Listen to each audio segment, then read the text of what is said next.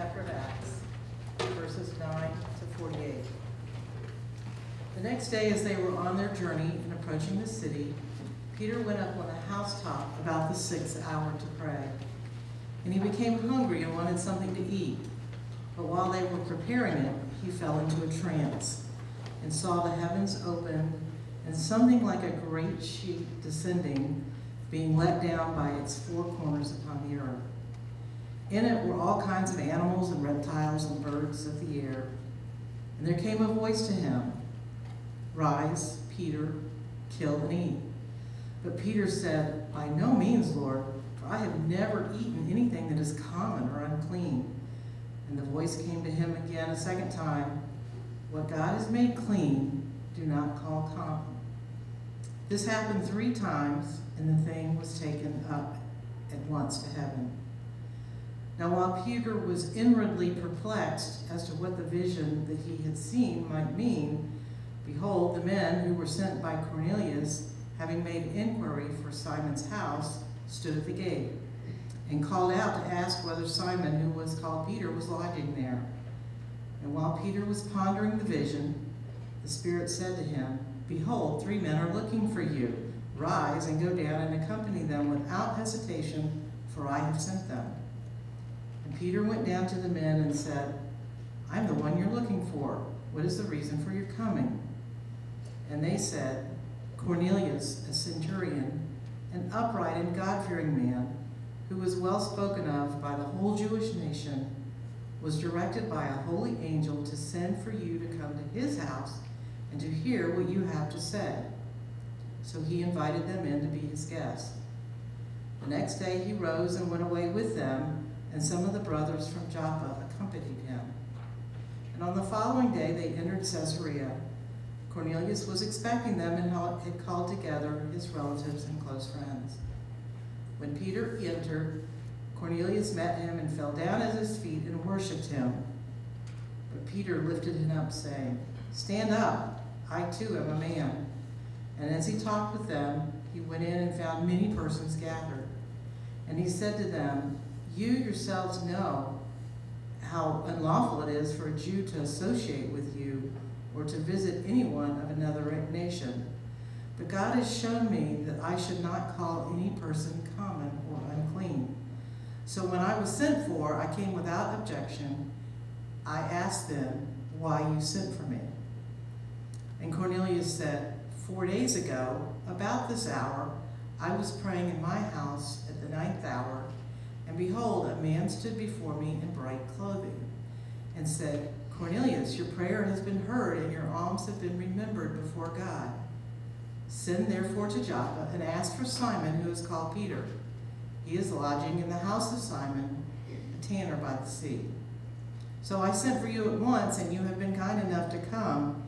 Now therefore we are all here in the presence of God to hear all that you have been commanded by the Lord." So Peter opened his mouth and said, "Truly I understand that God shows no partiality, but in every nation anyone who fears him and does what is right is acceptable to him. As for the word that he sent to Israel, preaching good news of peace through Jesus Christ, he is Lord of all. You yourselves know what happened throughout all Judea, beginning from Galilee after the baptism that John proclaimed, how God anointed Jesus of Nazareth with the Holy Spirit and with power. He went about doing good and healing all who were oppressed by the devil, for God was with him. And we are witnesses of all that he did both in the country of the Jews and in Jerusalem.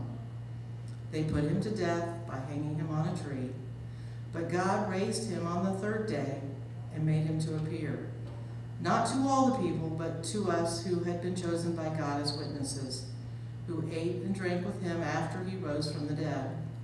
And he commanded us to preach to the people and to testify that he is the one appointed by God to be judge of the living and the dead. To him all the prophets bear witness that everyone who believes in him receives forgiveness of sins through his name." While Peter was saying these things, the Holy Spirit fell on all who heard the word. And the believers from among the circumcised who had come with Peter were amazed, because the gift of the Holy Spirit was poured out even on the Gentiles. For they were hearing them speaking in tongues and extolling God. Then Peter declared, "Can anyone withhold water for baptizing these people who have received the Holy Spirit just as we have?" And he commanded them to be baptized in the name of Jesus Christ. Then they asked him to remain for some days. This is the word of the Lord. Thanks be to God. We are now in our series, going through a series on the different messages in Acts. This one in particular is quite powerful. So powerful, in fact, that between Acts chapter 10 and 11, this event is repeated 3 times. So much so that this event really changes the way the church, the early church, viewed itself, the way they viewed others. It changes the way they even started addressing who needs to hear the gospel.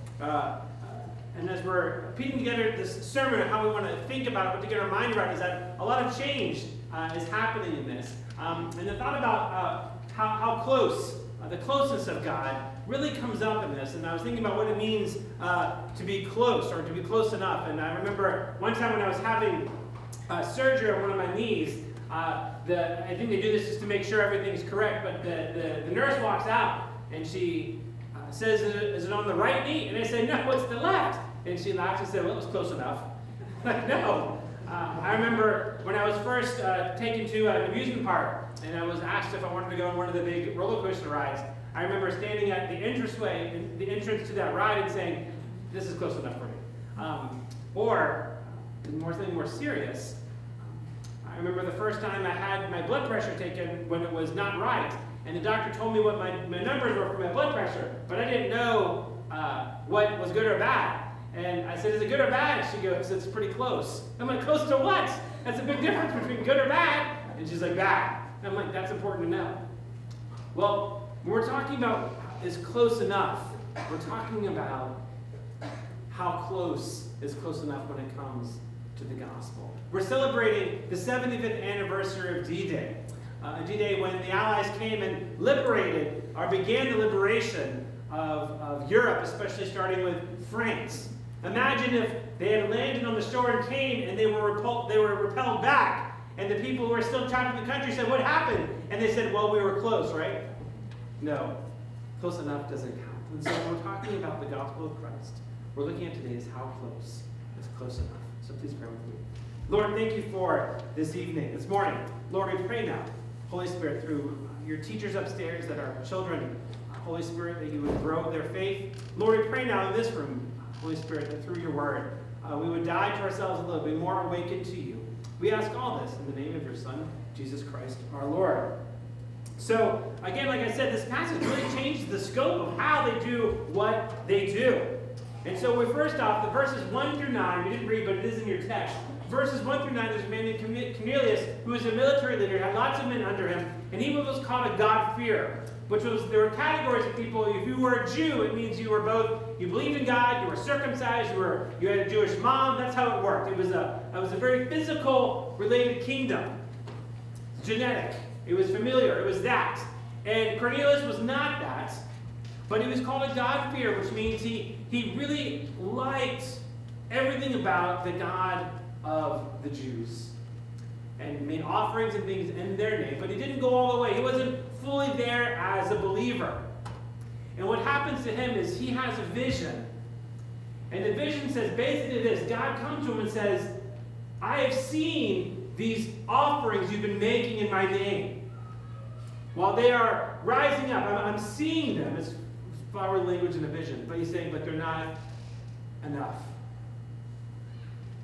These things you're offering are not enough to get to me. I see that you want to get to me through these, but these are not enough. You're not close enough with these offerings. Something indeed must change. I'm going to have to come to you to bring about this change. So what needed to change? God had to come to him. Cornelius was trying to find God on his own, and God had to come to him. That was God's vision for him. You're not there yet. Something must change. And then at the same time, we read that Peter was having a vision. A very related vision to what Cornelius was having. Peter's vision is that everything is going to change. This reminds me, we're talking about the magnitude of this change. I remember you guys know when the euro, the currency was introduced in Europe, basically all the original countries that were part of the monetary part of the euro, they had to give up their currency, their national currency, and exchange it for the euros. And especially of all countries like Italians were really upset because they thought their money was beautiful money. And they didn't like to have to turn it in and exchange it for these coins and these paper that are European, the euros, the currency that was going to be part of these euro nations. And they didn't like it because they were losing out a little bit what they were. And you had a certain date to transfer all your money. And if you didn't do it after the date, your money was worthless. It had to be transferred by a certain time. When we're talking about change, we're talking about change that changes everything. Your perspective of everything. On that kind of magnitude. What Peter was being told, what Peter's being told in this vision even changes the way we read the Old Testament. It's because of this verse I'm able to wear probably my shirt that says bacon is meat candy. So what are we talking about? What kind of change are we talking about? Something much bigger. That Peter's being told the kingdom of God is a spiritual kingdom, Peter. It is not a physical kingdom. And in the Old Testament, we were given rules and regulations to how to live as a physical kingdom. So that people would know that you are set apart not just by what you believe about God, but how you live. So people would see you're doing things differently. And they would say, why don't you wear two clothing of clothes? Why don't you do this? And the answer was because God wants us to be set apart. We're supposed to be set apart in heart, and what God gave us was ceremonial laws and things to do to remind us every aspect of our life that we are to be separate. And this is also part of how we showed our devotion to God. But what happened time and time again is that people forgot the hard part and focused more on the everything else. And what Scripture has been proclaiming is that the everything else is based on what's going on in the heart first. That these other things don't get you to God. It's what's happening in your heart that matters first. And Peter is given a vision, and given this thing dropping down, and it's all kinds of animals, clean animals and unclean animals, things you were supposed to eat and weren't supposed to eat. And he's saying, and God says to him, eat. And Peter, you see, verse says, never, Lord, would I do this. I would never do that. You're asking me to be unclean. And God says, this is what I'm asking you to do. And we see in verse 28, when Peter's interacting, so Cornelius, in his vision, right, God is saying, you can't get to me on your own works. I'm going to have to come to you, and I'm going to come to you, this guy named Simon is called Peter. Go find him. And Cornelius sends people to go find Simon Peter, and when he finds them, Peter is basically saying to him, oh yeah, I'm not supposed to, verse 28, I'm not supposed to interact with Gentiles, but guess what? God has just told me that everything's different now. So I need to know what it is you want me to know, where it is you want me to go, who am I supposed to speak to? God is saying that everything has changed, something massive is changing. What God is telling Peter is that souls now count first and foremost. Peter had been trained by his culture and the way he understood religion at that point is that you were to look for a certain people group. And God is now saying, I need you to do something that's not natural to you. You've been trained to look racially at people, economically at people. You've been trained to look at people a certain way. And now I am telling you, God on high, that you must now look around, and the only thing you're going to see when you look at other people are souls. You must look past everything else that you think is true. And the only thing you're allowed to see now are souls that are in need of being saved. Remember, this is pretty intense because they used to have the view literally that being around a Jew, just touching a Gentile would make you unclean. Going to the house of one, Cornelius gathered all the people, going to the house would make you unclean. And Peter is now understanding that this is hitting Peter as this is happening. That God is saying you are going to go to the Gentiles. That's not what makes you unclean anymore. It's about your heart. Now I want you to go to a people group you almost viewed as an enemy, and you must love them as much as you're loving who used to be your own people, the Jews. God is saying you must now no longer distinguish. You must go to them. Clean and unclean isn't a thing anymore. Saved or unsaved is all that matters to the Lord. Remember I talked about the biggest sports competition considered in the world is between Madrid and Barcelona. It'd be like those two fans coming together and holding hands. It'd be like, the way some Democrats and Republicans view each other, that they can't stand each other. It'd be like them transforming, saying, all I want to do is love this other group. Think about groups that we hate, we avoid, either ethnically or racially. Peter is being told to undo, under the authority of the Lord, everything he's being taught. And he must now view them now as souls needing to be saved. So Cornelius was told he's not close enough. God must come to him. And Peter is being told God is not close enough. Peter must go to them. His vision was narrow. And God is now saying you must open wide your vision. These people need to be near God too. The implications again of this verse. There's a side note here, and I put on my notes. This is a side note, so I'm not rambling. That this verse is so significant because the New Testament teaches us how to read the Old Testament. A lot of times people like to say to Christians, well, who are you to judge? Who are you to tell me what to follow and not to follow? The Old Testament says you should not wear clothing made of two things, and you can't do this, and you're saying you can. Who are you to judge? Who are you to tell me what we can and can't do? It's all what we want to do. Well, we see in Scripture itself God telling us how to read the Old Testament. We read the Old Testament through the work of Jesus Christ. The ceremonial laws are no longer necessary because there is no physical kingdom that God is trying to extend. It's not geographical. It's not based in Jerusalem. The kingdom God is trying to expand is spiritual. So what we're to focus on is the heart and the soul. So Christ says we still hold tight to the Ten Commandments because those are about the heart. But the ceremonial laws, those types of rules and regulations are no longer necessary because what sets us apart now is God's holiness, His love, His righteousness in our hearts. And imagine how hard that's for Peter. Everything in his life was to go and act a certain way. And in a moment's notice, he's being told to undo everything he's ever learned. Under the authority of Christ. Again, Peter's not understanding what it means to follow the Lord. And that everything has been pointing to Christ. Galatians 3:28. Paul read it in his confession. This is what it's screaming. Again, now because of the cross, there is no, when it comes to salvation, whether you're a Jew or a Greek, it doesn't matter what country or nationality you're from, it doesn't matter what family you're from, slave or free, that's also economic, right? It doesn't matter where you are. We're all souls in need of a Savior.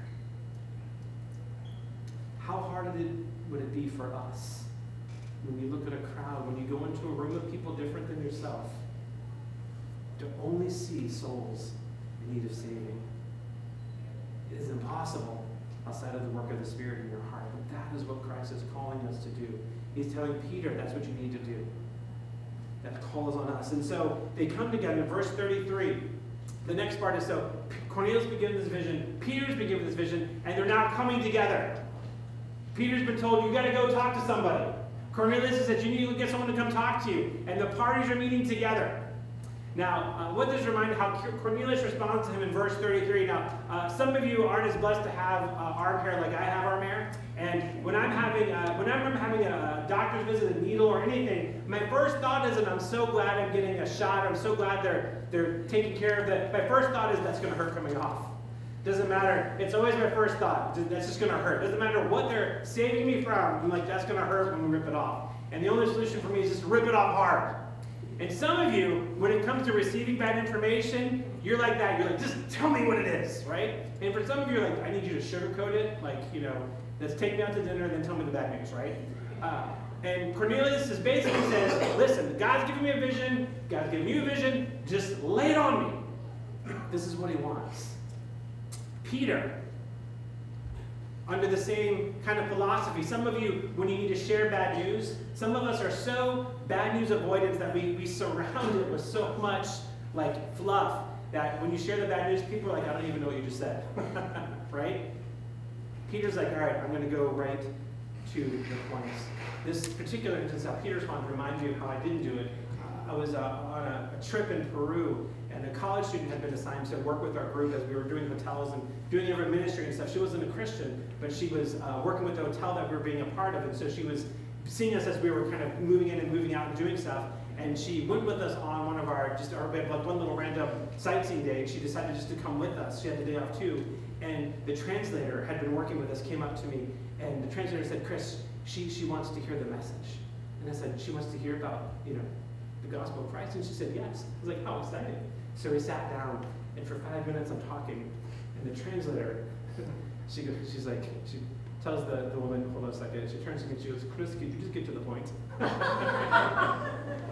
tired of translating for you. Could you just tell her she needs Jesus? And I was like, you need Jesus. And that was it.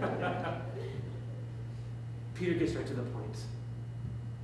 Now, what's so phenomenal here is remember that Peter, just prior to this, wouldn't have been seen talking to them. Would have viewed them, he viewed his righteousness. At this point, Peter, if you were going to this town and saw them in their house, Peter would have felt good about the fact that he avoided them and went somewhere else. This is where he was just moments before this. And now, under the authority of God, saying, Peter, you got to look at them differently.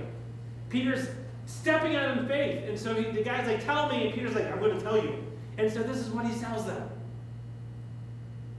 And this is where he starts. Knowing that this guy's a God-fearer, he kind of knows about it, but knowing they're Gentiles, look at you got to imagine at the same time he's thinking, I don't know what these people are like. I don't know what food they eat. I don't know what jokes they tell. I don't know what they look like when they get up in the morning. They're so weird. They're Gentiles. I don't have anything to do with them. And now I'm sharing with them the most important message. So I think what he does is reduce down to the most important parts. Right? We've seen where Peter, in other sermons, starts off with all the history of Abraham and everything else, but here he skips all that. He's like, this is what you know. So I break this part down into 4 verses. You could do it in other ones, but 4 parts of this. I think the first one is this. Peter's basically saying, change has come. This is how we need to get closer to God, Cornelius. This is how you get closer to God. Part 1, verses 34 and 35. Basically, who is the gospel for? Peter says, truly I understand now. Again, his mind is exploding. His vision's getting bigger. Who is it for? Anyone. Everyone. So the first thing he says is that who needs to hear the message of God? Peter, again, you can imagine Peter saying this literally, I finally understand now. Everybody needs to hear the message of God. Because before that, Peter was thinking only a few people should hear the message of God. And so he's basically saying we're all here. Everyone in this room should hear it. In verse 36 to 38, I think he goes very logically. So, who is the gospel for? It's for anyone. What is the gospel? And Peter boils down the gospel to basically, Christ is Lord, and only through him will you find peace. The word for peace here is also the Jewish word, the Hebrew word for shalom. What he's saying is only through Christ, only through Christ. And shalom is about an outward peace and an inward peace. And he's saying only through Christ will you find peace. That's the gospel message. Again, Cornelius was trying to find his own way there. And Peter's saying, it is only in Christ you will find your peace in this life and in the next. And then 39, Peter's been saying, so who are we? And Peter is saying, we are witnesses. We are witnesses to this Christ who died and rose again. Christ controls death and life. Christ is our way to eternity. We are witnesses. Again, Cornelius is part of saying is, Peter, you have a message. Why are you here, Peter? And Peter's saying, I'm here because we literally ate with the risen Christ. And it is in that Christ you will find peace in this life and in the next to come. You will find peace from trying to get to God on your own efforts, your own morality. You will find peace with God through Jesus Christ. And the last point Peter makes is in verse 43. So what does this mean? It means salvation. What does all this mean? It means, Cornelius, salvation has come to you. You couldn't get your way there, but through Christ, salvation has come to you. This peace has come to you. To know a peace that can withstand the worst experiences in life. A peace that can overshadow them. A peace that can give you confidence about your hope and your future has come through Christ. So their response, very quickly, how do they respond? What I call a mini Pentecost. Remember at Pentecost, read at the beginning of Acts, is that the Holy Spirit came down and all those who had gathered, the apostles, every disciples who gathered, started speaking the gospel in the languages of everyone there. So all the Jews who were there and gathered were hearing it. And now what we're seeing is the same thing, but it's all Gentiles in the room. All the Gentiles and all the non-Jewish people are now proclaiming God in their own languages, their own native tongues. Remember, Cornelius had called a whole bunch of people together. And now they're all shouting and they're all talking about God has come. The God that they couldn't kind of get to. Remember, it was a pluralistic society. They were all trying to find their way. And now they hear that Christ has come to them. Salvation has come to them. And the Holy Spirit, it says, this is a slightly longer message Peter gives. This is the summation of it. And it says, like, while Peter was talking, people were like, we get to the end. The Spirit comes upon them and they're proclaiming, they're talking, they're shouting, speaking in their different languages to the other people in the room about who God is. And imagine Peter seeing what happened the first Pentecost, and now seeing what I'm calling the mini Pentecost. And imagine what was going through his mind, realizing that Christ really did die to save souls from every nation, tribe, and tongue. So what is Peter's response?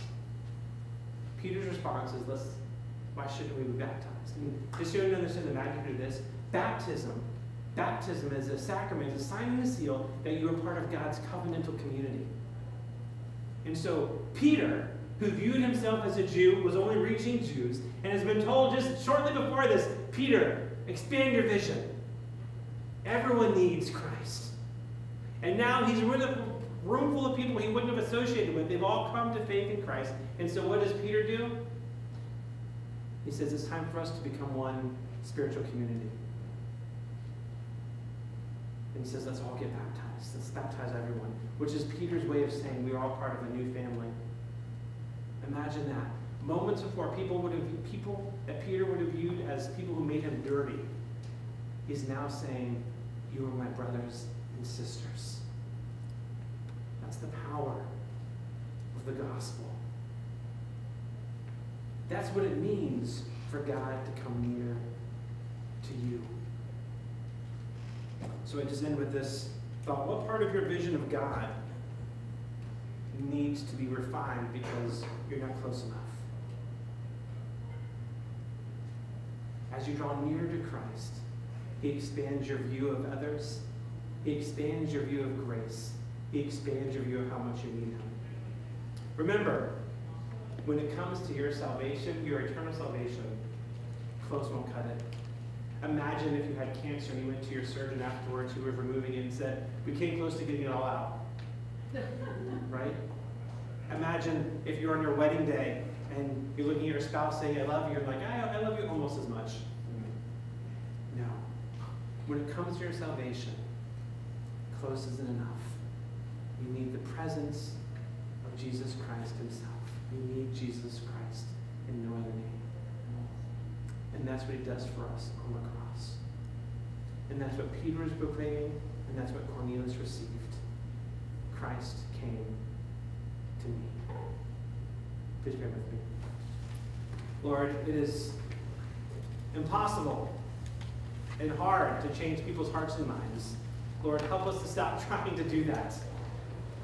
Lord, help us to just trust in You and the power of Your salvation. Lord God. We are not won over by words, we are won over by the love and power of the Holy Spirit. Lord, help us to see that we need you near us. We need you to dwell within us. Lord, help us to view everything differently because you came to us. Thank you. In the name of your Son, Jesus Christ, we pray. Amen. Please stand for our final song.